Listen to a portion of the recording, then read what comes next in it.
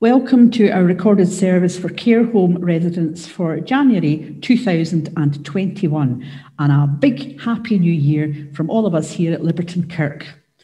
We're hoping to be back with you in person later on this year, but for now we need to stay away to keep everybody safe. In the meantime, we recorded our worship for you to share. I'll just introduce the people here today. My name is Fiona and I'm a lay preacher in the Church of Scotland. We're also lucky enough to have Willie on the keyboard, and we've got Isla, who are going to help with the singing today, as well as using some recorded music. So let's begin our worship by listening to that great hymn, Guide Me, O Thou Great Jehovah.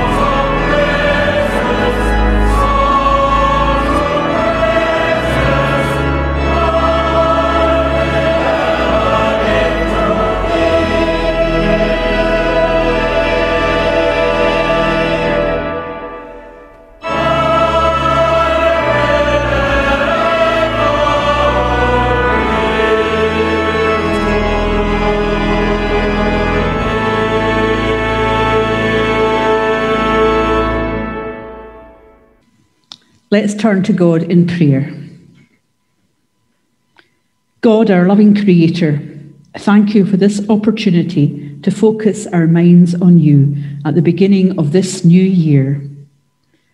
Although the nights are dark and the weather is poor and it's easy to be despondent, give us the hope of spring, the hope of good things to come. Help us to face the future with confidence despite our aches and pains and the problems that can drag us down. Give us the faith that all times are in your hand and that you have a plan for us that extends beyond the present moment and that you want good things for us. We ask these things in Jesus' name. Amen. Let's listen now as Isla and Willie lead us in that lovely hymn, What a Friend We Have in Jesus.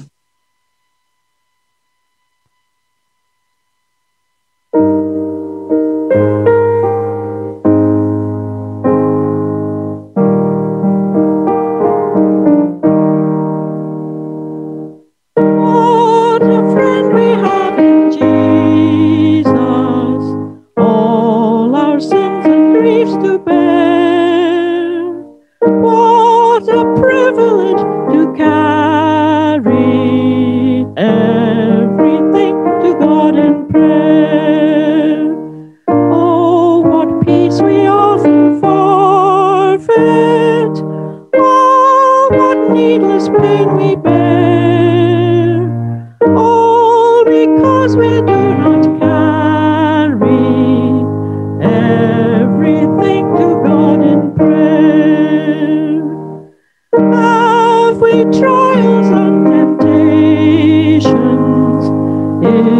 Is there trouble anywhere? We should never be discouraged. Take it to the Lord in prayer. Can we find a friend so faithful who will all our sorrows share? Jesus knows our every weakness. Take it to the Lord in prayer. Are we weak and heavy laden, cumbered with a load of care? Jesus is our only refuge.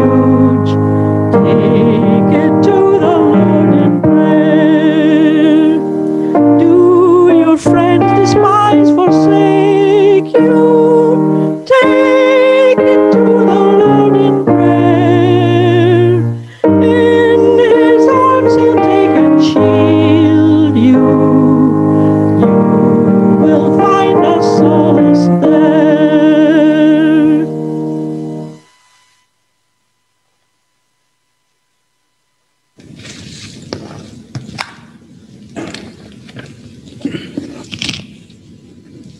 Our Bible reading today comes from the Gospel of Matthew, and the heading is The Calling of Matthew.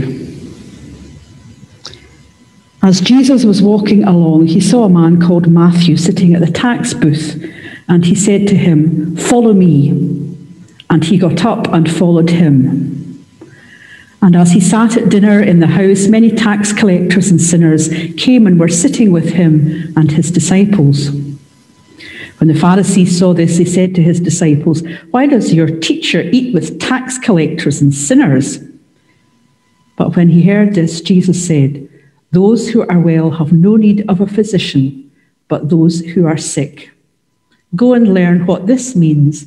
I desire mercy, not sacrifice, for I have come to call not the righteous, but sinners."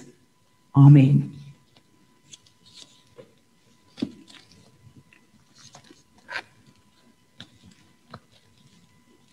I wonder if you've ever had a surprise in life. Maybe you've won a raffle or managed to get a job you didn't expect to get, or something else happened that was really unexpected. Whatever it was, I hope it was a good surprise, not a nasty one. In our Bible story today, Matthew is telling us about his big surprise in life, the story of how he met Jesus. Matthew was a tax collector, which meant that everybody hated him. Tax collectors were notorious for being corrupt and for taking bribes and collecting more than they should to line their own pockets, often using violence to get it. The poor people hated him because he bled them dry. The Jews hated him because he was hand in hand with the despised Roman oppressors. His family had probably disowned him and cut him off. The only people who probably liked him were his fellow tax collectors, and he wasn't too sure if he liked them. He was probably pretty fed up with life, and on this particular day, he was just sitting in his little booth, waiting for people to come and hand over their taxes, when Jesus came walking by, and then something really unexpected happened. Jesus actually stops and speaks to him, saying, "Follow me and be my disciple." And Matthew probably couldn't believe his ears. He was probably going, "Who? Me?" And looking around to see who else Jesus was really talking to. This good man, Jesus, that everybody wanted to meet, was talking to him. Jesus wanted him. So he gets up and goes with him and spends the day talking to him, and even sits down to dinner with him and his friends and disciples. That wasn't what he thought was going to happen when he got out of bed that morning. But not everybody's happy. The Pharisees, the religious leaders, asked Jesus, "Why do you want to have anything to do with people like that?" To them, Matthew and the other tax collectors were just like dirt, not worth bothering about. But Jesus reminds them that everyone is of value to God, even those who think God couldn't possibly be interested in them. Now, I hope that nobody here is as bad a sinner as Matthew, but I wonder if we think that we are too ordinary or too insignificant for God to bother with us. God calls us all to follow him, but often we miss it because we don't expect it. Have we ever felt the pull of our heart towards the goodness of God? Are we prepared to pay attention and be surprised by God's call? I don't know if any of you are football fans. My husband certainly is. And if you are a football fan, you'll know that often a team can get really dispirited if they're being defeated by the other side. And when they do, their heads go down. And when that happens, they can't even see the opportunities that come along and that they miss really easily. I wonder if you recognise that scene. We're at the beginning of a new year, but maybe it just feels to us like the old one so far.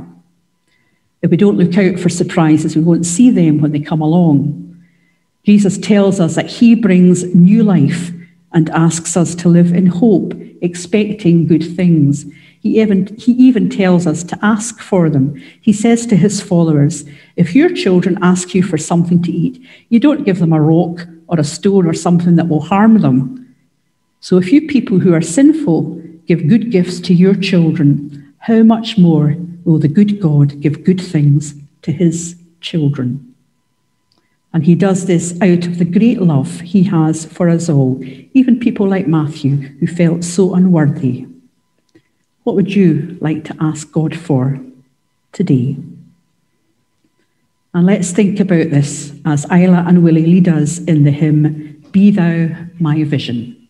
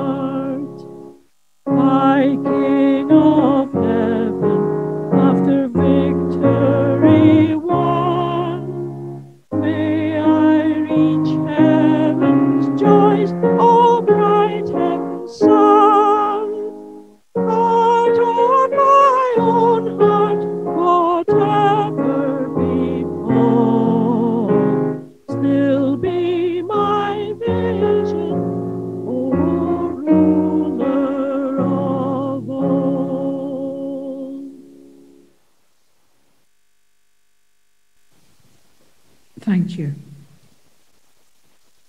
Let's turn to God and ask him for good things in our prayers for others, followed by the Lord's Prayer. Let's pray. Generous God, who wants to give us all good things, we ask for your blessings on us in this new year. Teach us to live hopefully with a sense of gratitude for all the good things you have given us, a comfortable and safe place to live, and people to care for us and look after us. Give us a gift of faith, no matter what the new year brings, secure in the knowledge that although the world changes, you are always the same. We ask for your good gifts for the people in our world who are struggling with life, maybe with poverty or illness or fear of what the future may bring. Teach us always to be aware of the needs of others and to help where we can. We pray for those around us who have their own concerns for themselves and their families. We pray for the people who work in our care homes and their families as they struggle to cope with the risks of the coronavirus. Keep them safe as they go about their daily routines. We remember those we love who have passed on, who are now worshipping with you in glory. We have the faith that death is not the end and that there are good things to come. Lord, hear all our prayers as we join together to say the Lord's Prayer, using whatever version we feel most comfortable with. Our Father, who art in heaven, hallowed be thy name. Thy kingdom come, thy will be done on earth as it is in heaven. Give us this day our daily bread, and forgive us our debts as we forgive our debtors. And lead us not into temptation, but deliver us from evil. For thine is the kingdom, the power, and the glory forever. Amen. Our final hymn is a very famous one, which I'm sure you'll know. It was written by a man called John Newton, who was a slave trader in the 18th century. And just like Matthew, he answered the call of Jesus one day, and his life was changed beyond his expectations. And of course, the hymn is Amazing Grace. Amazing grace, how sweet the sound that saved a wretch like me. I once was lost, but now I'm found. Was blind, but now I see.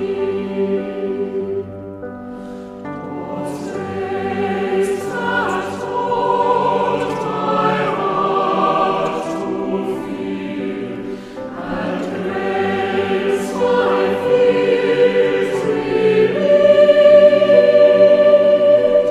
How precious did that grace appear the hour I first believed. Through many dangers, toils, and snares, I have already come. 'Tis grace that brought me safe thus far, and grace will lead me home. My Lord has promised good to me. His word my hope secures. He will my shield and portion be, as long as life endures. Yes, when this heart and flesh shall fail, and mortal life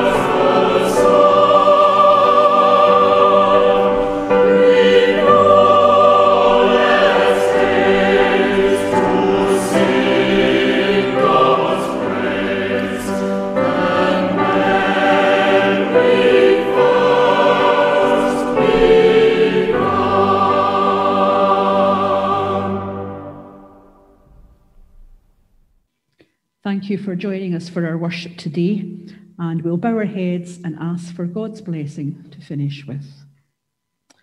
Lord Jesus, you are the same yesterday, today, and forever. May the blessings of God, Father, Son, and Holy Spirit be with us and all whom we love every day in the coming new year, as he was with us in the old. Amen.